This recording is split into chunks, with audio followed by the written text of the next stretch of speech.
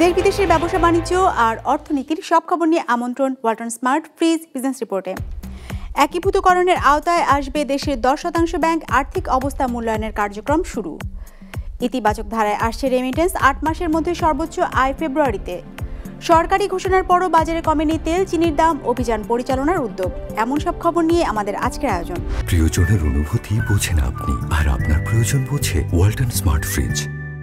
দেশের অন্তত 10% ব্যাংক একীভূতকরণের আওতায় আসবে, কেননা ওই ব্যাংকগুলোতে দুর্বলতা রয়েছে। এমন কথা জানিয়েছেন বাণিজ্যিক ব্যাংকের মালিকদের সংগঠন বিএবির চেয়ারম্যান। সোমবার বাংলাদেশ ব্যাংকের সঙ্গে এক বৈঠক শেষে তিনি এমন কথা জানিয়েছেন। বলেছেন, দুর্বল ব্যাংকগুলোকে শক্তিশালী ব্যাংকের সঙ্গে একীভূত করার কার্যক্রম শুরু হয়েছে। এরই মধ্যে ব্যাংকগুলোকে এ সংক্রান্ত নীতি কাঠামো পাঠিয়েছে কেন্দ্রীয় ব্যাংক। বিপুল অঙ্কের খেলাপি ঋণের চাপে তারল্য সংকটে ভুগছে দেশের বেশ কয়েকটি ব্যাংক। কয়েকটি পূরণ করতে পারছে না নিরাপত্তা সঞ্চিতির শর্ত। এমন দশা উত্তরণে দুর্বল ব্যাংকগুলোকে অপেক্ষাকৃত সবল ব্যাংকগুলোর সাথে একীভূত করার উদ্যোগের কথা জানিয়েছে কেন্দ্রীয় ব্যাংক এরই মধ্যে। তবে কিভাবে এই কার্যক্রম পরিচালিত হবে, কারাই বা এর আওতায় আসবে, তাই জানতে সোমবার গভর্নরের সঙ্গে বৈঠক করে বেসরকারি খাতের ব্যাংক মালিকদের সংগঠন বিএবি। বেশিরভাগ ব্যাংকে ভালো আছে। আপনাদেরকে এটা অবগত করতেছি যে মাননীয় গভর্নর এবং ওনার অডিট কমিটি যে রিপোর্ট দিয়েছে, এতে করে দেখা যায় মোটামুটি 90% ব্যাংকই কিন্তু আমাদের ভালো আছে। ক্যামেল রেটিংয়ে প্লাস আমাদের যে কোয়ালিটেটিভ জাজমেন্ট, এটাতে 90% ব্যাংকই ভালো আছে। হয়তো 10% ব্যাংক এটা থাকতেই পারে, সারা ওয়ার্ল্ডেই আছে। তো এটা একত্রিত হতে পারে ভালো ব্যাংকের সাথে, এতে করে কারো কোনো ক্ষতি হবে না, আমাদেরও হবে না। যারা একত্রিত হবে ভালোর সাথে তাদেরও কোনো ক্ষতি হবে না। জানা গেছে, একীভূতকরণের এই কার্যক্রম এগিয়ে নিতে ইতিমধ্যেই কেন্দ্রীয় ব্যাংক একটি নীতি কাঠামো তৈরি করেছে। এই কাঠামোর আওতায় আগামী বছর ব্যাংকগুলোর আর্থিক সক্ষমতা নিরূপণ করা হবে। বাংলাদেশ ব্যাংক বলছে, যেসব ব্যাংক কাঠামোর বেঁধে দেয়া শর্ত পূরণে ব্যর্থ হবে সেগুলোর বিষয়ে তখন সিদ্ধান্ত নেওয়া হবে। চলতি বছর ব্যাংকগুলোর আর্থিক প্রতিবেদন মূল্যায়ন করা হবে। এজন্য সব মিলে সময় লাগবে 1 বছরের মতো। আমরা ইতিমধ্যেই একটা পলিসি গাইডলাইন কিন্তু দিয়েছি, প্রম্পট কারেক্টিভ অ্যাকশন ফ্রেমওয়ার্ক, যেটাতে ব্যাংক নিজেই আইডেন্টিফাই করতে পারবে যে তার কোন সময় কী ধরনের ট্রিগার পয়েন্ট করতে হবে এবং কোন ধরনের উন্নয়ন করতে হবে তার আর্থিক সূচকগুলো। এবং কোনো ব্যাংক যদি সেই সূচকগুলো উন্নয়নে ব্যর্থ হয়, সেই ক্ষেত্রে কেন্দ্রীয় ব্যাংকের কারেক্টিভ অ্যাকশানের প্রশ্ন আসে।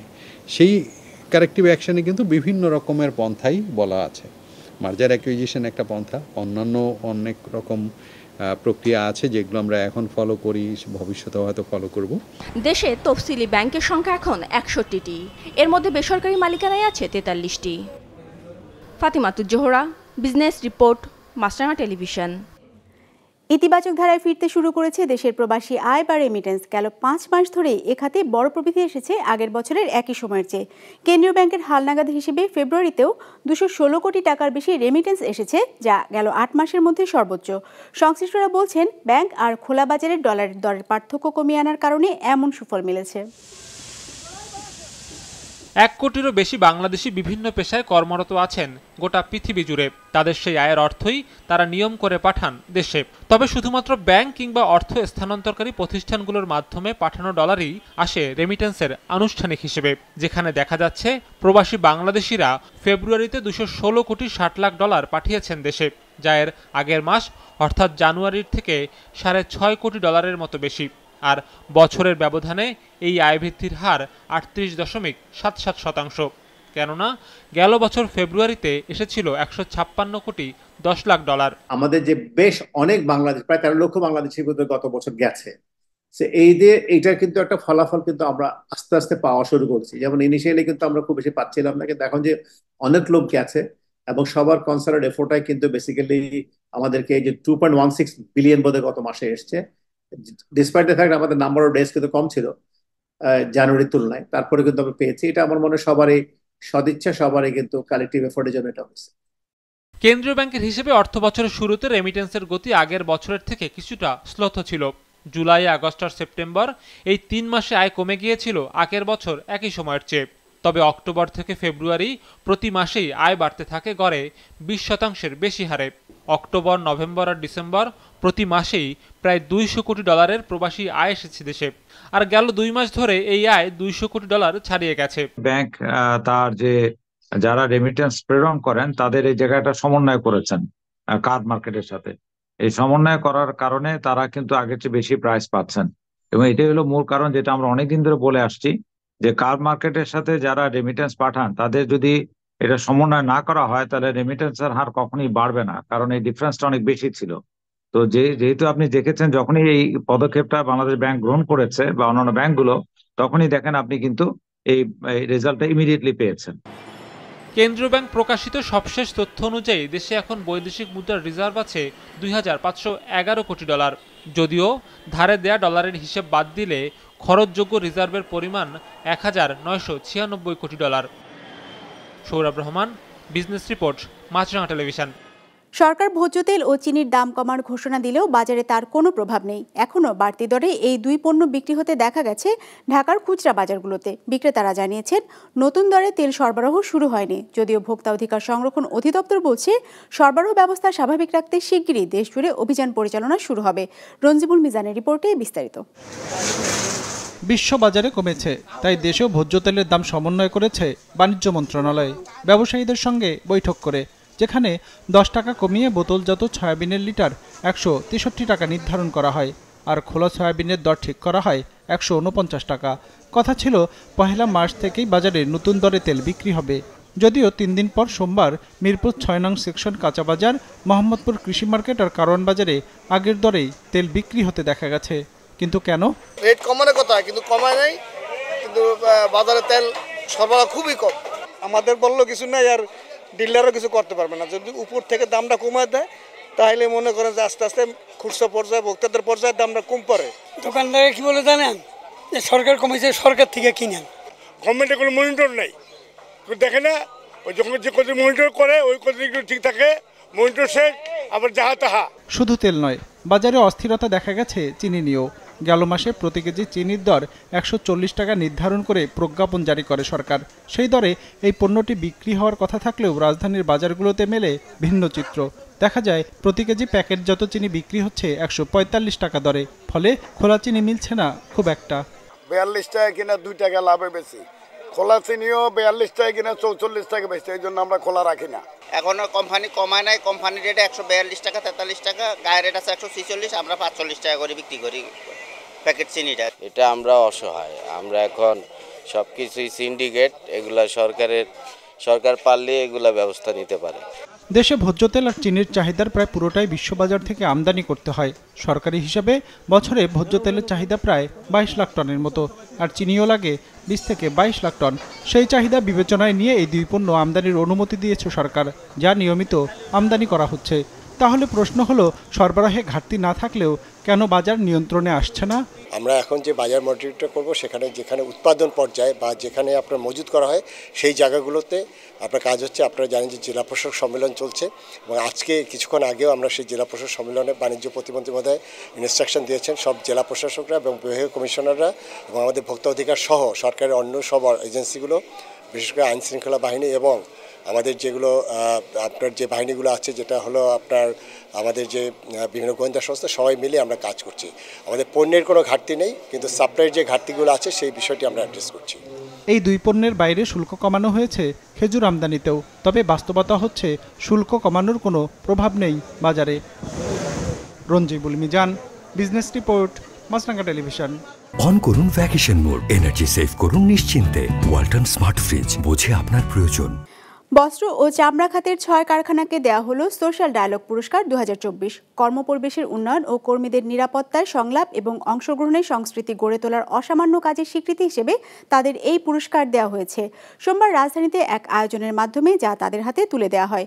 অনুষ্ঠানে জানানো হয়, তৈরি পোশাক খাতের উদ্যোক্তা, শ্রমিক, নাগরিক সমাজ এবং শ্রম ও কর্মসংস্থান মন্ত্রণালয়ের সমন্বয়ে গঠিত জুরি বোর্ড এই মূল্যায়ন করেছে, যেখানে সোশ্যাল সেফটি পুরস্কার পেয়েছে আমানা নিটেক্স, অ্যান্টি হ্যারাসমেন্ট পুরস্কার পেয়েছে নিট কনসার্ন। পুরস্কার পাওয়া মোট 6টি প্রতিষ্ঠানের মধ্যে 3টিকে চ্যাম্পিয়ন ও 3টি রানার্স আপ ঘোষণা করা হয়েছে।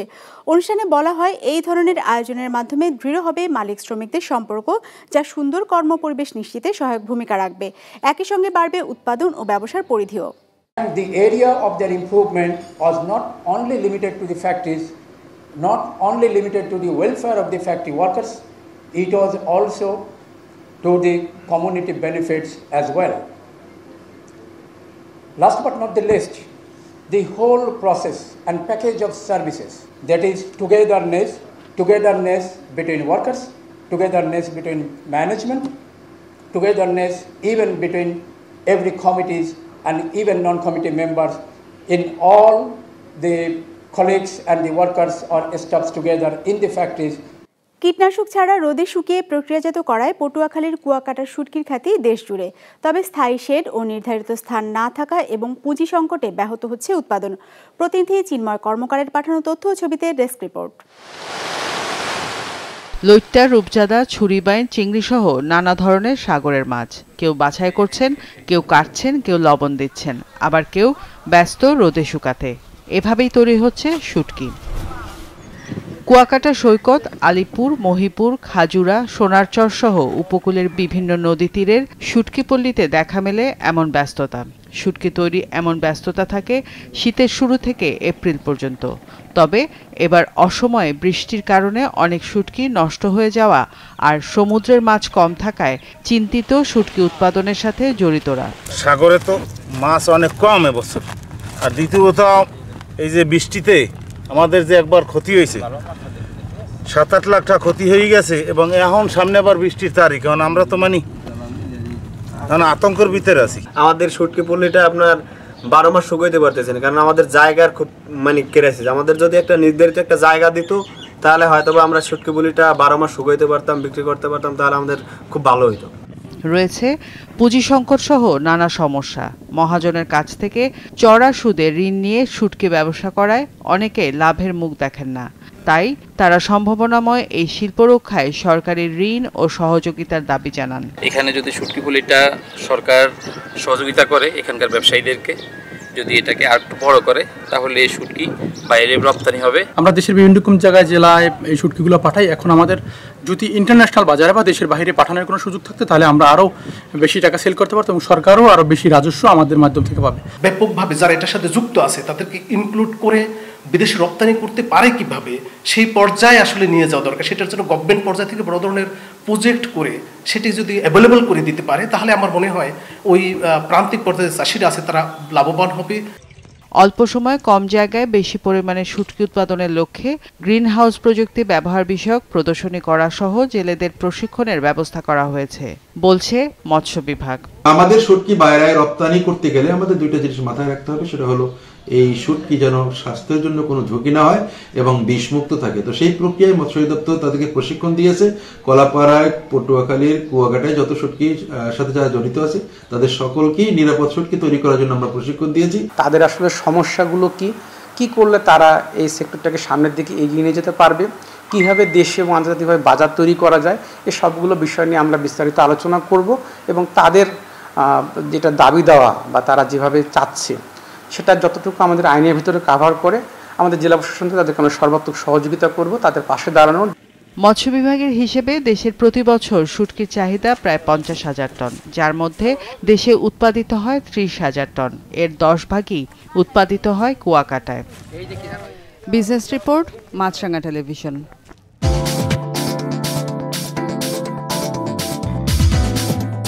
নেতিবাচক ধারায় শেষ হয়েছে ঢাকা স্টক এক্সচেঞ্জের লেনদেন। সার্বিক সূচক DSCX 39 পয়েন্ট কমে দাঁড়িয়েছে 6175-এ। বেচাকেনা হয়েছে 793 কোটি টাকার।